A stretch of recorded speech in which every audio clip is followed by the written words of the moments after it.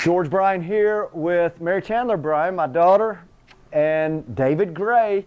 We're in the Swing Balance Golf Lab in Columbia, South Carolina, and we're with the Laginator. So the Laginator is a tool designed to get the energy transferred that is available in the body into the hands. Now the purpose for the tool is to deliver the energy not just through the implement of the golf club, but we're trying to get it into the golf ball.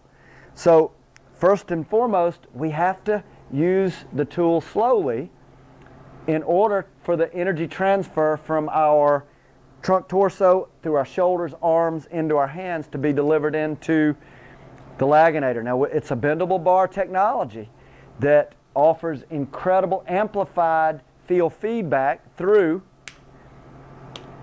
We get vestibular sensory stimulation with the click. So the idea is to store energy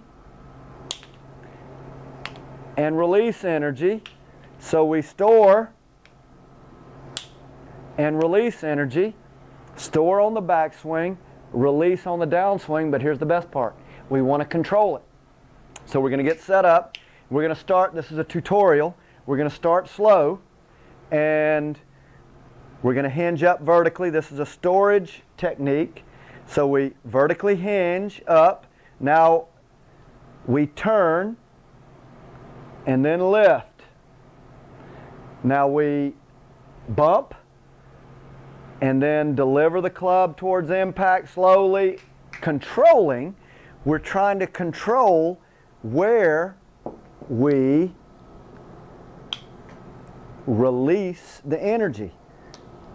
We want to control the click, so to speak, and in this case, we're trying to control it just outside our left foot. So here we go.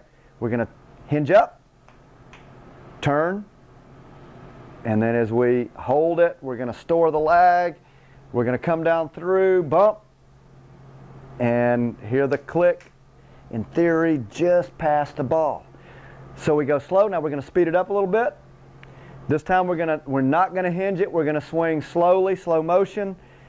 So here we go. 3, 2, 1, go.